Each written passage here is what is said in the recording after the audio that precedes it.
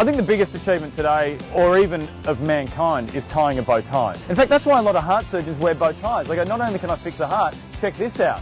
Yeah, it's funny, I quit my job in a law firm because I didn't want to have to wear a suit every day stuck behind a desk, and now I'm on the project, I'm stuck behind a desk every night wearing a suit. But it's my desk and it's my suit, so I'm happy with that. You know, you read a lot of magazines and women say the thing they most look for in a guy is a sense of humour. No, I think abs. I think they look for abs, nice car, good suit, and then maybe a sense of humour after that. Sense of humour is way down the list in reality. All men have their rules. I mean, mine is comedy is my suit of armour, and I live by it. Hopefully I don't die by it. Travis Cloke, it's the small things that make him a very big player. Lauryn Eagle, she definitely does wear the pants. And Damien, the only guy that can get away with wearing a bright silky shirt at the races. It gets me out of a lot of scrapes, but it gets me into more scrapes. So I don't know, it's a gift and a curse.